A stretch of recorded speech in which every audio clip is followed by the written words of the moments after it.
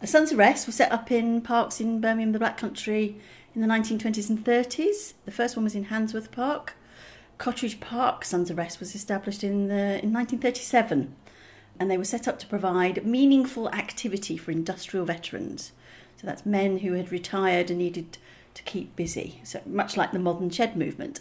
The Cotteridge Park branch was in use until the mid-90s, and I remember there was always a line of those blue mobility vehicles outside. We had no idea what was going on inside, but we think it was probably nothing more exciting than tea and snooker.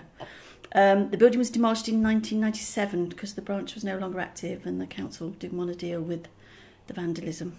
So the one thing that really sticks out in my mind about the Sons of Rest movement, because we've done a little bit of research about it, is that it was set up by somebody called Lister Muff, which is the best name ever.